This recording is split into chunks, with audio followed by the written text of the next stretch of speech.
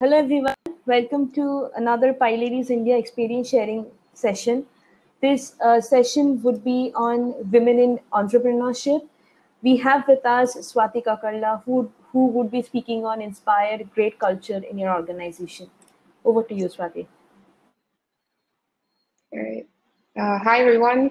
Thanks so much for joining. I know things are crazy, and I hope all of you guys are staying indoors and safe and wear a mask. Okay, well, first of all, thanks again. I'm going to be how to inspire great culture within your organization. So I'm Swaathi. I'm the CTO and co-founder at a company called Script. One of my greatest loves in life is technology, but the other is people, and it's taking care of my people. So I'm just going to walk you through some of the things that I've learned in my journey on how to build an amazing organizational culture, right? Because I feel that this is an important topic because the word culture gets thrown around quite a bit, and it can mean so many things to so many people, for managers, for leaders, for companies. And what happens is that people tend to gloss over it and deprioritize the importance of it, right? And this comes later in the life of an organization. It affects efficiency, it affects retention, and so many things, so many intangible things that make a true difference when you're trying to run a successful company, right? So especially when you're a startup founder, a tech startup founder, right? Your company is your people. And how you treat them is essentially going to lead you to success. Because while other businesses, they sell bottles or cans, you sell a vision, you sell creativity, and something it's so intangible, which is more often than not a direct reflection of your people's values. And you can't build it, right? I've heard it so many times, build great culture. You can't do that. You can only inspire it. And you can only hope that everyone in your organization carries those values, right? So this is why whenever people talk about culture, this is not culture. A pool table or a football table is not culture. A beanbag is not culture. Definitely not the office Christmas party or office Pongal party, whatever you guys celebrate, right? It's not it. You feel it. You feel it in your bones, right? That this is not culture. So basically, what is it? Culture is essentially what makes people feel good about where they work, right? It's something that you can't touch, but it's something that you can definitely feel. It's what makes work fun. And culture is why people want to get things done and not punch a time card. Culture makes people want to stay and be part of something bigger. And culture is what makes a team succeed. So I'm Swaathi Kakarla. I'm the co-founder and CTO at Script. I love to code. I'm an open source contributor. I write write tech blogs, write business blogs. I love to talk about tech, startups, culture, as I'm doing now. So why am I qualified to talk about this, right? So about a decade or so ago, I built my company Script because essentially I was really bored in college. I don't get the thing, right? What people do in college. So I decided to start a company. Crazy, I know, but fortunately it worked out. I started it with two of my friends, so three of us together. Till today, we're completely bootstrapped, still are, no funding. We've got offices around the globe. And what we do is we build the future of tech, right? We help companies and businesses scale for tech, and we have so much of fun doing it. I think I'm qualified to talk about this. All right, so why do you need it? Essentially, when people start a company, they think about sales, marketing, how do I make money? How do I hire? Hiring is important. All of these things are important. But if you're trying to build something that's sustainable, that's going to last a very long time, culture is where it's at, right? This is essentially your North Star. This helps guide your people at your organization when you're not there for them, right? And we all know how important it is. When you don't get this right, you tend to micromanage, you tend to always be there, and you don't give your people the freedom to breathe and to be creative, which is what we need in our industry. So basically, culture is your identity. right? So if you inspire a great culture today, tomorrow your employees will transform into advocates for your own company, right? You can attract great talent, you can attract great customers, whatever you want. Your best people actually want to stay with you. So you don't have to throw in crazy perks. You don't have to say, hey, we got a pool table or we got a great office. I'm going to pay you this amount of money. All of these things, you're essentially buying people's time, right? You're bargaining with them to stay within the company. But when you get your culture right, people actually want to stay with you. New employees have an easier time onboarding. So you can build your team, right? Can keep scaling it, can keep growing. And what essentially happens is that your company functions as a single team once you get your culture right. Okay, a little bit of philosophy here, just bear with me. So there's this old Chinese proverb, as there are so many old Chinese proverbs. If you want to change the way of being, you need to change the way of doing, right? So my first tip for you guys is to be the change. If you're a leader, if you are a manager, if you are a founder, if you are a CEO, if you are in any position where people look up to you, you need to be the change. There's this famous consulting company, Bain & Co. I'm sure you guys have heard of them.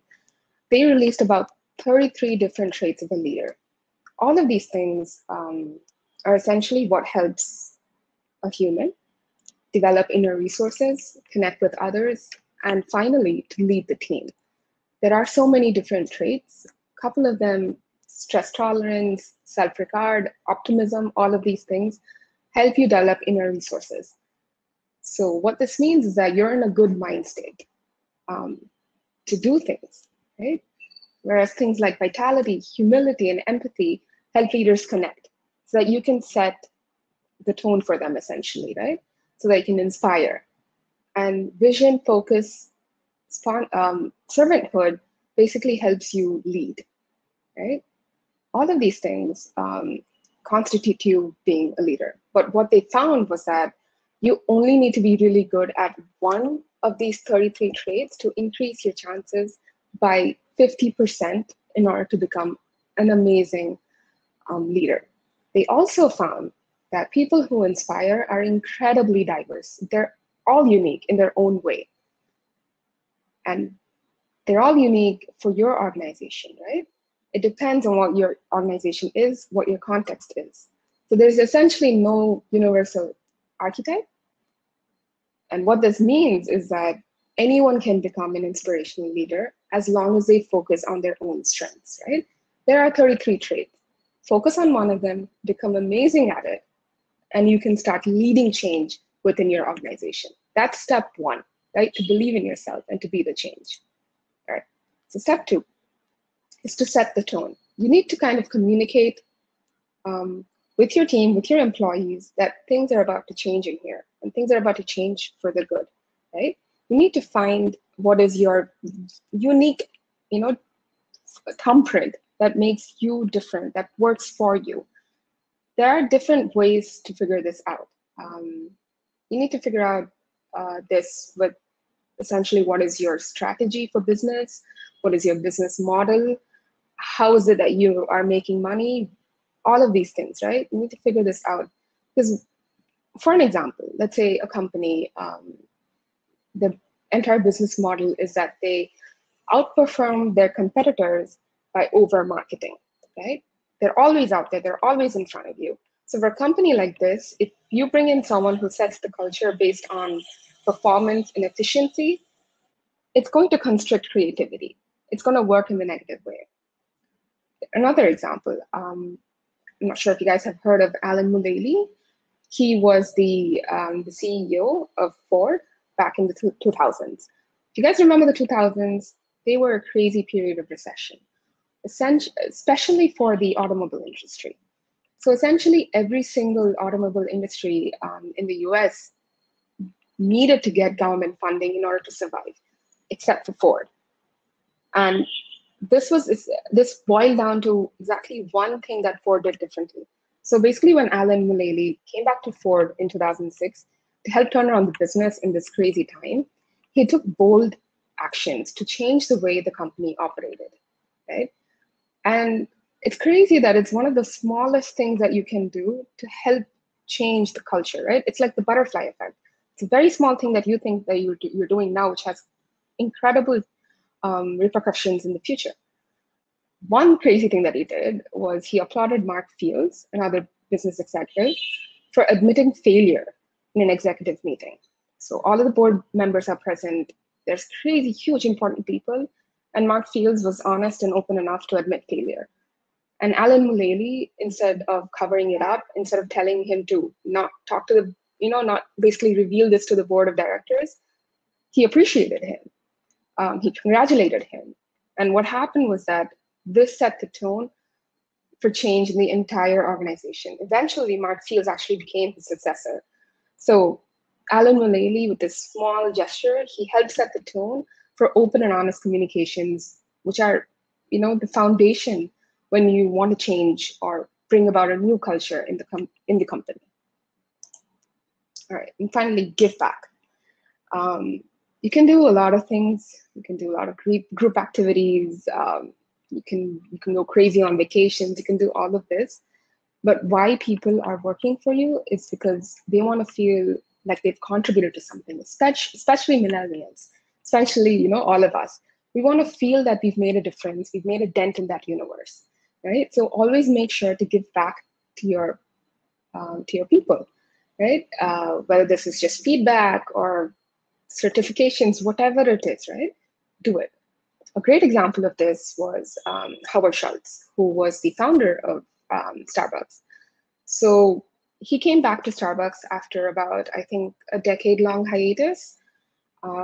He came back because he felt that Starbucks' unique customer-focused coffee experience was now at the back seat.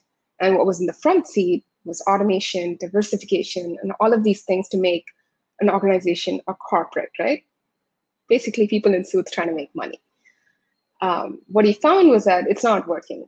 Starbucks shares started to drop. They were not doing good business. So what he did in 2008 was that he shut down 7,100 stores all across the US for 3 hours, completely shut it down. This was completely random, totally unannounced.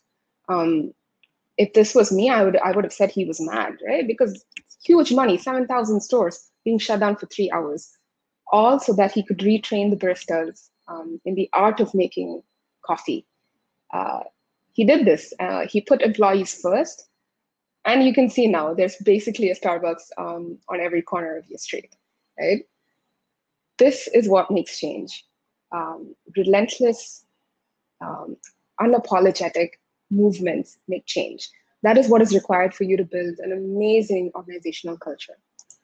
Okay, all of this is philosophy. I'm sure you guys must have been sleeping by now. I'm just going to tell you what you have to do, okay? Take this with a grain of salt because organizational culture is very unique, not only to its organization, but to the time in which, or the path in which your organization is at. Basically, what this means is that all of these things that I'm doing right now, I would not have done 2 years ago, right? 2 years ago, the culture that I had at my organization is different from what it is now. This is because we keep going back and we keep working on it. That's what you need to do. It's not something that you do once and then you repeat, right? It's not code, unfortunately. I wish it was as simple, but you can do it, right? Couple of things. I'm just going to walk you through stuff that we do at Script. Okay, team activities. I know I started my talk at the beginning with you don't need a foosball table. Don't get me wrong. You need team activities, but they need to be directed, right? There needs to be an end result that you want out of them. This is what we found works at our organization. With the growth that we are in right now, this probably would have been different a couple of years down the line. I think probably in year one when we started, team activities were 100% just fun. Now it's about 20%, right? 50% is focused on education, right? How to give back to our employees, how to retrain them, how to make them up their skills, right? And then 30% is team bonding. A couple of things that we do in terms of education is book clubs, nerd chat, 2 cents. All of these things, I know they sound like made up words to you, but essentially what this is are ways to get the team together and do something productive, right? So book clubs is basically where we all decide to read a book and read it together. Nerd Chat, because we're a tech company, there's everyone that's learning different things. So we want to give back. We want to give back to the team and just help kind of, upskill everyone at the team. So any skill that a person picks up, they actually share it back within the organization. And 2 cents, which is something that we started recently, where we realized at the point that we are in, we're all growing up. People have been in the organization for about 4 years, 5 years right now, and it's time for them to take their finances seriously. So things like tax, things like funding, how do you get all of this stuff? So we started a program for that. So this is what makes a difference, because it gives your high achievers something to expect and to actually want to come to team activities instead of waste their time. You need to have fun, right? As a team, you need to have fun. This is the time when things kind of, build and they form within your company, which these are kind of bonds that can never be broken. So just have fun, play Among Us, play dumb charades, play Secret Hitler, whatever. Just have fun, right? And then team bonding. So what we do at Script is that we run it like a democracy, right? So any huge decision that we take, we basically poll people and we take a decision together. It allows employees to feel that they have a say within the company, that they actually drive the ship along with us, that they're not just in it, for us to take a ride.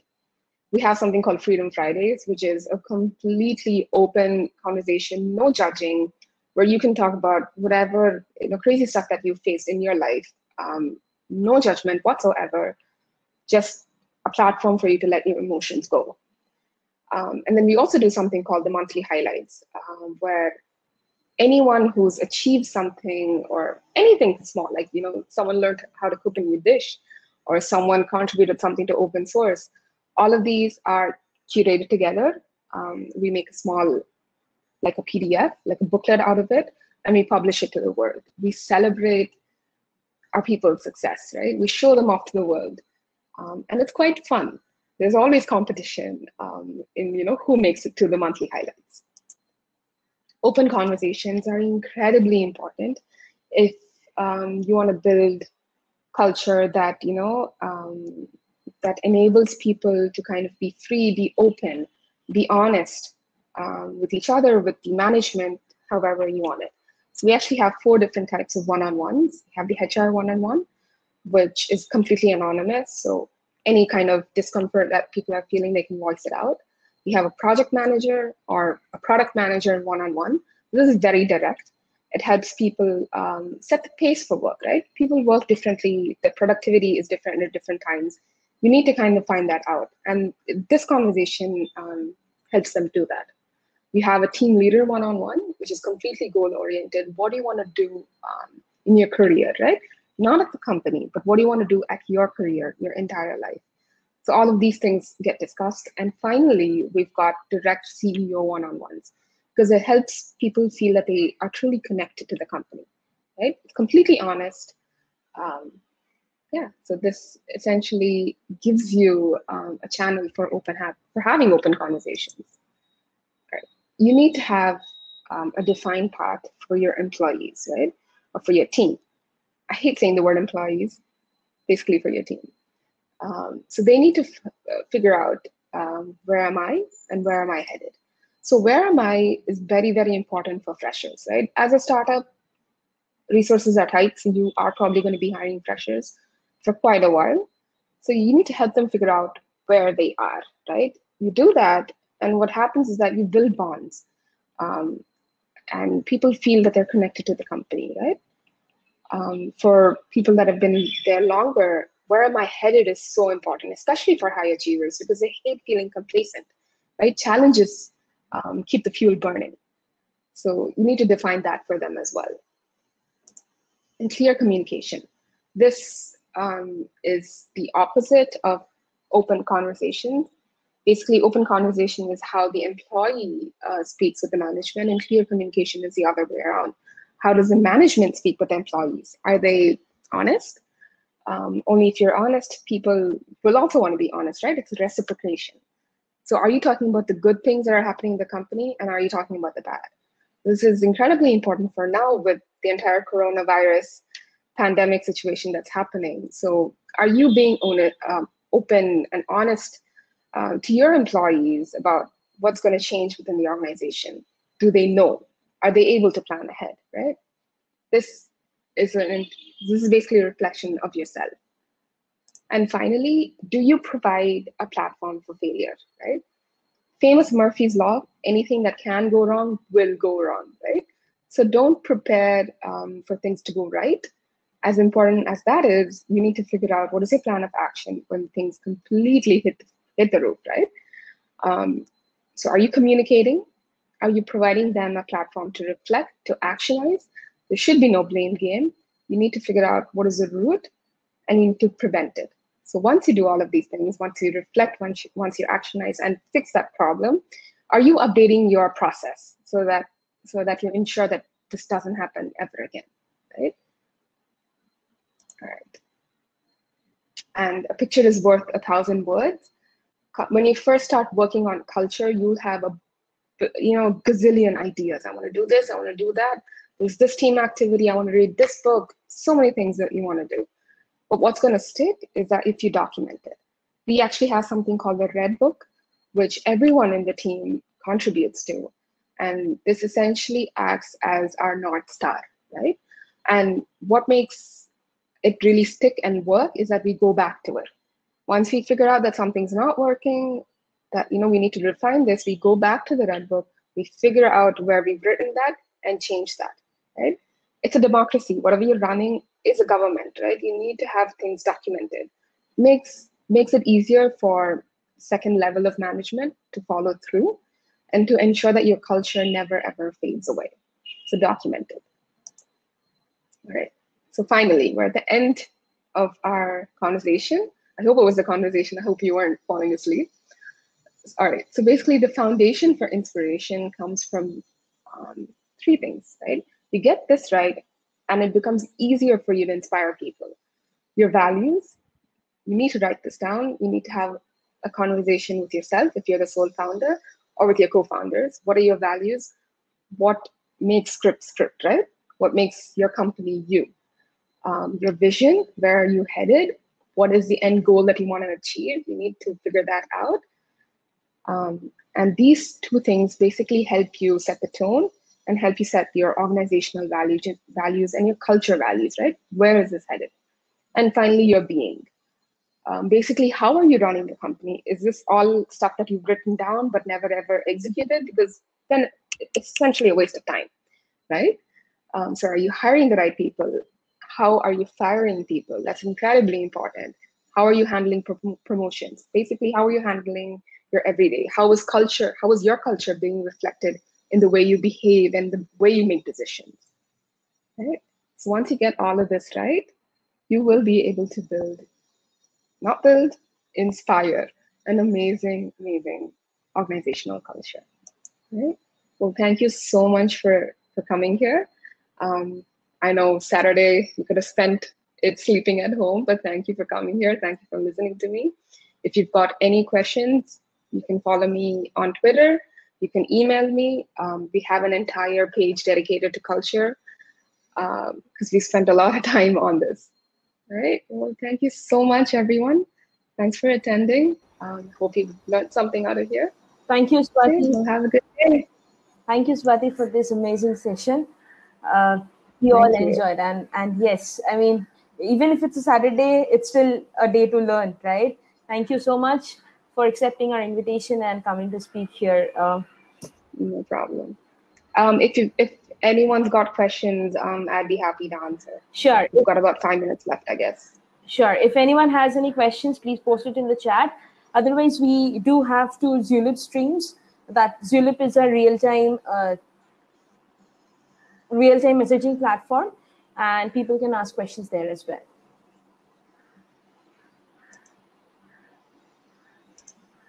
So you let me know, right? If, Yeah, sure. questions I'll will let you come. know. Yeah, cool. Thank you. We can close the session. Thank you so much. Thanks for the invite.